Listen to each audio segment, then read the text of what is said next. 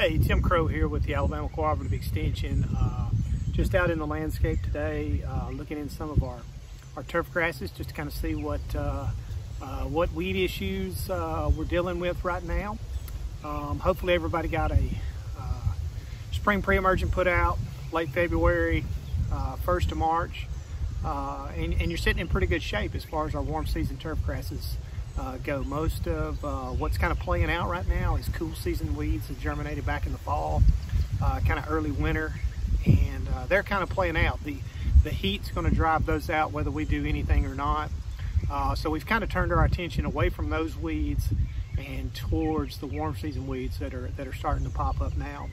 And our main target weed most of the time here in the South for warm season turf grasses such as Bermuda grass or zoysia or centipede, we're usually targeting crabgrass. Okay, crabgrass usually germinates when soil temperatures get into that 55 to 60 degree range, which we are there. I'm seeing some crabgrass popping up in shrub beds, out into turf grasses, all those different areas. So we have hit that soil range, and so if we didn't have a pre-emergent out, we're about to have a lot of crabgrass on our hands. Now, crabgrass, it's a warm season annual weed.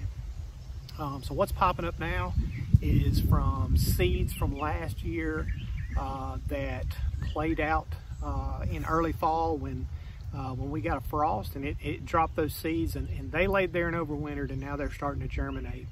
And again, that's why pre-emergents are so important to help prevent situations from getting too out of hand in our warm season turf grasses. Now, some good options for that: pendimethalin products, prodiamine products, dimension. All three are very good at controlling crabgrass, and they also have a big or a large broadleaf label as far as weeds as they control as well. So good options for preventative control.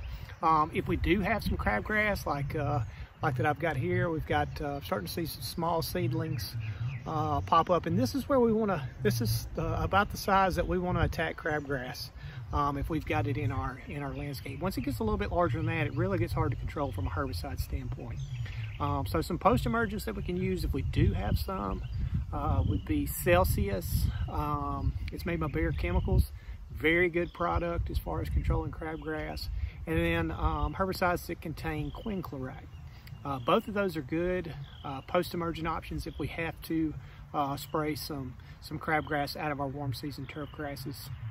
Again, preventative controls: pendimethalin, prodiamine, dimension, all three good pre-emergents. Quinclorac products as well as Celsius are good post-emergent options. Now, if you have any questions, you can also always contact your local extension office, or you can visit our website at aces.edu.